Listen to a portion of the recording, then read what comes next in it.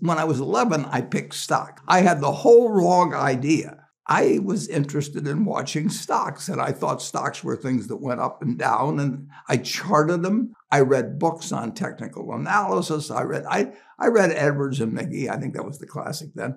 I mean, hundreds and hundreds of pages. And I read that whole thing over and over again. I read Garfield, Drew, I read everything. I thought the first 8 years, I thought the important thing was to predict what a stock would do and predict the stock market. And then I read Ben Graham, when I was 19 or 20. I realized that I was doing it exactly the wrong way. Didn't hurt that I had that background and everything. It rejiggered my mind, and when I read the book, The Intelligent Investor, from that point, I never bought another stock. I bought businesses that happened to be publicly traded. I became an owner of a business, and I did not care whether a stock went up or down the next day or the next week or the next month or the next year, and I didn't have any idea what it would do. I didn't know what the stock market would do, but I knew businesses. I'm a bright guy who's terribly interested in what he does. I've spent a lifetime doing it, and I've surrounded myself with people that bring out the best in me. You don't need to be a genius in what I do. That's the good thing about it. If I went into physics or a whole lot of other subjects, I'd be an also-ran. But I am in a game.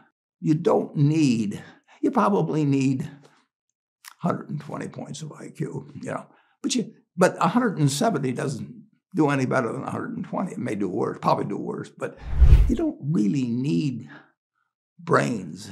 What do you need? You need the right orientation. 90% of the people, I'm pulling a figure out of the air, but 90% of the people that buy stocks don't think of them the right way. They think about something that they hope goes up next week. And they think about the market as something they hope goes up. And if it's down, they feel worse. I feel better. The company's going to be worth 10 or 20 years from now. And I hope it goes down when I buy it because I'll buy more. You got to be careful about what you compete in. It's a good thing I don't have a competitive spirit in chess or, or football or anything like that. No, I'm an observer there. I enjoy watching things like that. I try to keep my competitive spirit in a game where I can win. Do you have a killer instinct? Nah, not exactly. I wouldn't call it a killer instinct, but I do know this. When I want to do something, I always want to do it big. What does that mean? I put my whole net worth in City Service Preferred. $120. $114.75. And I put my whole net worth in, and I've never, since that day, in March 11th, 1942, I have never had less than 80% of my money in American business. You can call them stocks. Or equities. But I see them as American business. I've owned a piece of American business, at least 80%. At all times. I don't want to own anything else. I want to own a home and things my family wants and all that. Owning 5 homes doesn't mean anything to me because I'm going to be happy in one home and there's a certain amount of things that go wrong with everything. And if I got 2 homes, I know I've got more problems and I don't have more happiness. What brings you the happiness? I would have to honestly say that what makes me happiest is what I'm doing.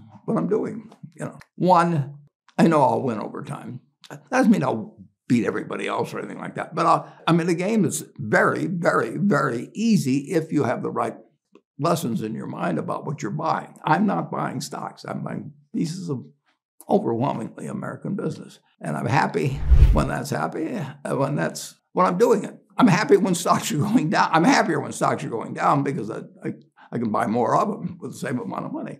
I'd be happy if I was a farmer. I'd want farmland to go down so I could buy more acreage. If I was, it just makes sense. And I'll tell you the second thing I really like. I like being trusted by people. I would rather do what I do with partners than do it sitting in a room myself, even though I might make more money that way. They're just as independent in buying things as I am. I mean, if they decide to buy something in a country I've never heard of in the stock, they don't ask me. One of those, I've said it very clearly, and there's a letter on on the website that describes exactly the circumstances because they got misreported in the press originally. And so it's very easy to look at the statistics on it. I mean, more people, a greater percentage of the American population is wealthy now or having more income now than they've ever had. And if you look at whether Bank of America will give you their average deposit, I mean, you just look at the wealth. That doesn't mean everybody's wealthy, but it does mean relative to any other period of time, people have more money now. They get mortgages at lower rates than they've ever gotten. So if they want to buy a house, you live in an environment where bottom 2% in terms of income in the United States, the bottom 5%, for sure, the top 1%, all live better than John D. Rockefeller was living when I was 6 years old. John D. Rockefeller was the richest man in the world. And today, you can get better medicine, better education, better entertainment, better transportation. You can do everything better than he could. It's astounding. That's in my lifetime. If you wanted to watch a football game, he still had to go there. I can sit there with this big screen, and they keep showing me the replay, so that and explaining to me what happened and everything. Maybe everybody doesn't have a screen as big as mine, but damn near everybody has a screen or an iPhone or a computer or access to one.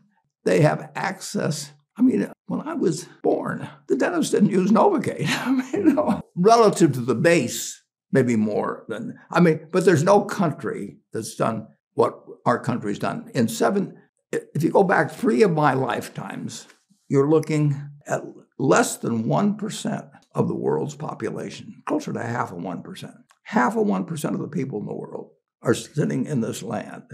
They don't work harder than people in all the rest of the world. I mean, in terms of hours of unpleasant labor, everybody's got hours of unpleasant labor in those days practically. They don't come laden with gold and, they are half of 1%. And they work the same hours. They got the same IQs. They may be a little self-selected in terms of enterprise, in terms of going across oceans and things. Fast forward a couple of lifetimes, and they've got 20% plus of all the bounty in the world. That is something that has worked like nothing. Just imagine that. If you'd gone to anybody, Constitutional Congress, in 1789, if you go to any one of the representatives there, and you said, I want to tell you what this place is going to look like, in 3 more of your lifetimes, your great-great-grandchildren, are going to be flying in the skies. They're going to be watching sports all over the world. They're going to be entertained. Their medicine. They'd have held you off to a lunatic society. Just think of it. Everything, when Thomas Edison did all the things he did, he made some money. We're using it. It belongs to us. If you take what an hour of labor delivered to you 100 years ago and what an hour of labor delivers to you now for you and your family, it's unbelievable. We've got a government that can tell capitalism what to do. What does it mean to me? It can buy more things for other people that are useful to them. And I have everything I want in life, everything. So it's not evil. The federal government is the boss in the end. And they shouldn't screw up capitalism, and capitalism shouldn't screw up the federal government. It's very simple. We had business, and it's gotten far, far, far, unbelievably more productive for people. And the only thing it can do with what it produces is give it to other people. It isn't like the 50 richest guys in the country can say, I'm just going to eat everything. They're turning out products. iPhone that I have, which I'm probably the least capable guy in the world of working with it, but it makes life better. And we've got the best, so far, we've got the best system. We've got a better system than we used to have, and we'll have a better system 50 years from now. I've seen 91 years of it. I've never seen a period where I didn't believe that. But it's unbelievable what has happened. I mean, just think of it. We've had a civil war. We've had a Great Depression. We've had all these things. I'll guarantee you we'll have something, next year and the year after and the year after. But in a herky-jerky but dramatic manner, business moves forward, government moves forward, more important, people move forward. The same thing I've told them before, but they'll never get the message, most of them, but a few do, if you want to invest for the long term. And it's the S&P 500 index. And what's happened, of course, is that organizations like to grow. So they set up indexes on different industries, different countries. And as soon as you do that, you're violating basically what Jack Bogle said. He says you don't know enough to pick the right businesses, which means you don't know enough to pick the right countries, you know enough